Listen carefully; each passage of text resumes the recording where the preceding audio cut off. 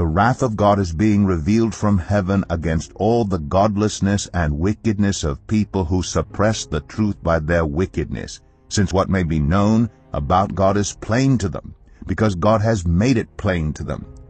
For since the creation of the world, God's invisible qualities, His eternal power and divine nature, have been clearly seen, being understood from what has been made, so that people are without excuse. For although they knew God, they neither glorified Him as God nor gave thanks to Him, but their thinking became futile, and their foolish hearts were darkened.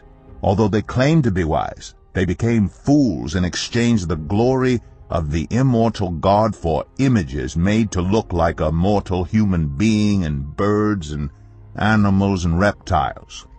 Therefore God gave them over to the sinful desires of their hearts, to sexual impurity for the degrading of their bodies with one another.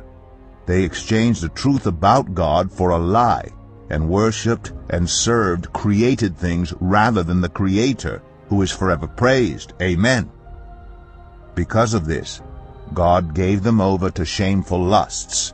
Even their women exchanged natural sexual relations for unnatural ones. In the same way, the men also abandoned natural relations with women, and were inflamed with lust for one another.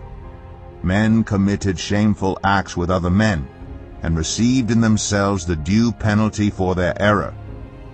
Furthermore, just as they did not think it worthwhile to retain the knowledge of God, so God gave them over to a depraved mind, so that they do what ought not to be done. They have become filled with every kind of wickedness, evil, greed, and depravity.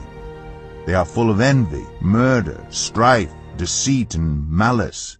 They are gossips, slanderers, God-haters, insolent, arrogant, and boastful. They invent ways of doing evil. They disobey their parents. They have no understanding, no fidelity, no love, no mercy. Although they know God's righteous decree that those who do such things deserve death, they not only continue to do these very things, but also approve of those who practice them.